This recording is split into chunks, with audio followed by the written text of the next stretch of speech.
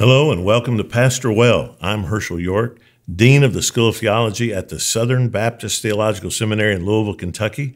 I'm also Senior Pastor of the Buck Run Baptist Church in Frankfort. Pastor Well is dedicated to helping servants of the Lord Jesus Christ be faithful in ministry, especially those called to serve as pastors. I'm frequently asked, what kind of books should I be reading? I think probably Dr. Al Mohler can answer this question better than anyone. He comes out with an annual summer reading list that is always fantastic. But I want to talk to you sort of about my take of the kind of books that I read, the kind of books that I think you should be reading as well. First of all, let me say, love books. And can I just show my age?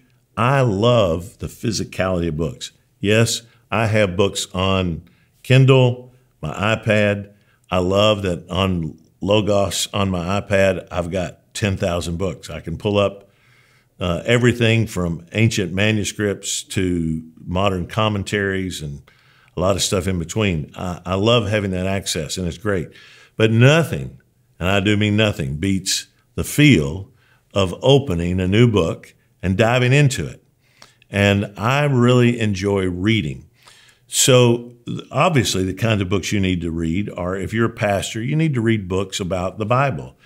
And read books that are both explanatory but also devotional. I like, for instance, there's one of my favorite all-time books is called Explore the Book by J. Sidlow Baxter.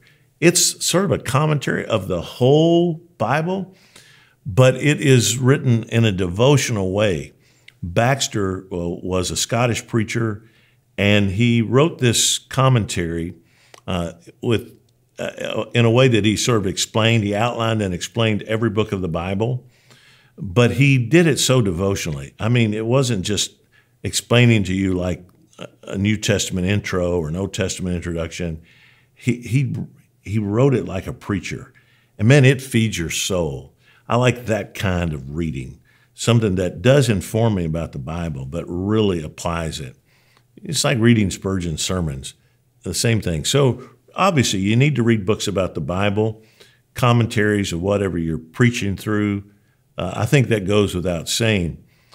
But I like reading books that talk to me about my Christian life, that challenge me in my thinking, that are going to convict me of my sinfulness or laziness, things that are going to point me to Christ. And I love to read biographies. I would tell you, I think biographies are one of the most sanctifying tools of reading that you can ever find. So I read biographies both of people that we admire, want to emulate, and also people that we might despise. I read books about adventurers, people that inspire me to do something outside of my comfort zone, biographies of historical figures. And I would tell you, learn to have certain obsessions. I know this sounds odd, but get an obsession with some person in history, Winston Churchill. Obviously, there's so much written by Churchill and about Churchill. George Washington. I know this one sounds weird, but I developed an obsession with Herod the Great. And I've read just about everything there is on Herod the Great.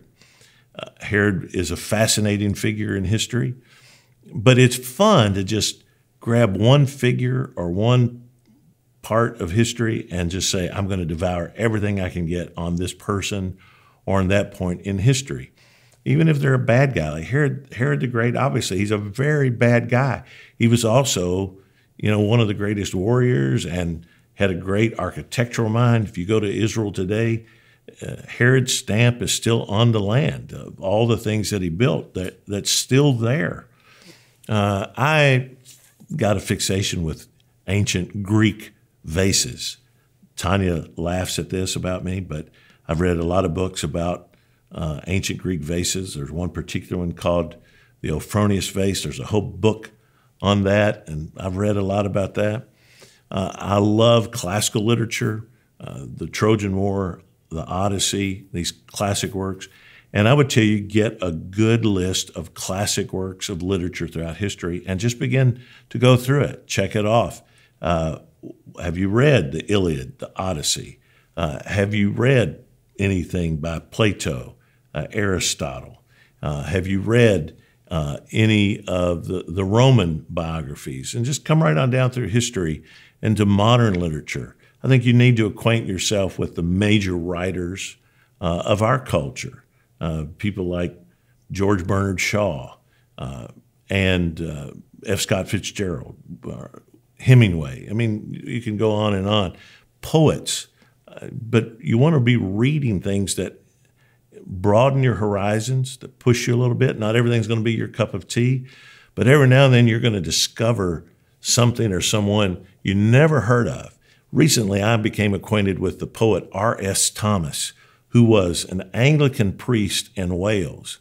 His poetry is absolutely stunning. And when I discover something new like that, man, it's just like, it's like finding a treasure chest buried in my attic. I didn't even know it was there. And suddenly it just opens up these whole new horizons to me. When you discover R.S. Thomas, it does that. And C.S. Lewis, my all-time favorite essayist, Joan Didion. Everybody who wants to write well should read Joan Didion's The White Album.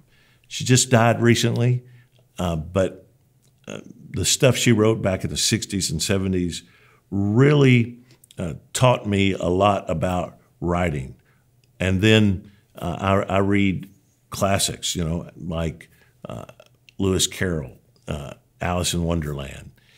You just go on through the centuries, finding those classic works, building your knowledge of our culture, and you know, you're just going to be stunned how much it gives you sermon illustration material, how much it broadens your mind, how much it encourages you. You're going to have ways to enter into conversations with lost people and talk to them, and it's going to broaden your preaching as well.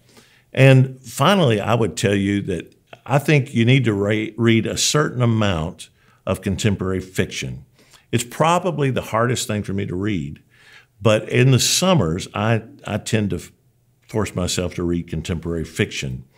But it just keeps me abreast of what's going on in our culture.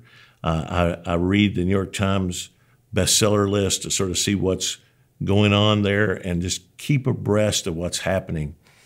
And I've learned that when I do that, first of all, it makes me appreciate the scriptures more because this is God's truth. It's completely true, and it's the lens through which I understand everything else, not vice versa.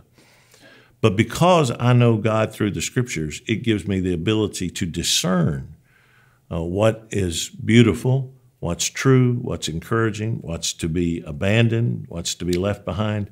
All of those things come into focus through the scripture. And I would encourage you to broaden your mind, broaden your heart, and to be a reader.